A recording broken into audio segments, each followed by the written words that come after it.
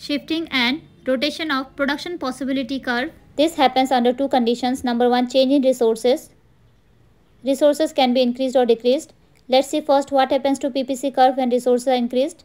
Let's see the diagram. Commodity X and commodity Y is given on the diagram. Here we have to draw the curve. This is the production possibility curve with the given resources. Now this curve will shift to the right when resources are increased. That is, PPC curve will shift to the right when resources are increased. Next, what happens to production possibility curve when resources are reduced? Let's see the diagram. Commodity X and commodity Y is given on the diagram. Now we have to draw the production possibility curve. This is the curve with the given resources. Now this curve will shift to the left because resources are reduced to A1 B1 curve.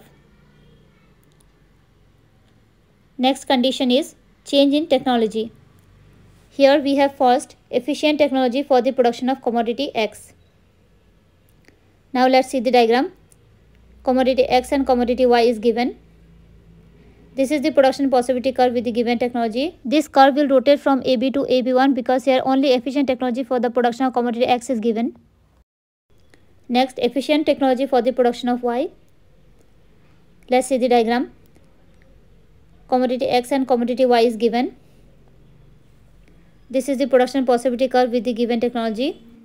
Here PPC will rotate from AB to A1B because here only efficient technology for the production of commodity Y is given. Next we have efficient technology for the production of both X and Y. Let's see the diagram. Commodity X and commodity Y is given. Let's draw the PPC curve here. This is the production possibility curve with the given technology. This curve will shift to the right to A1 B1 curve because of efficient technology for the production of both X and Y commodity.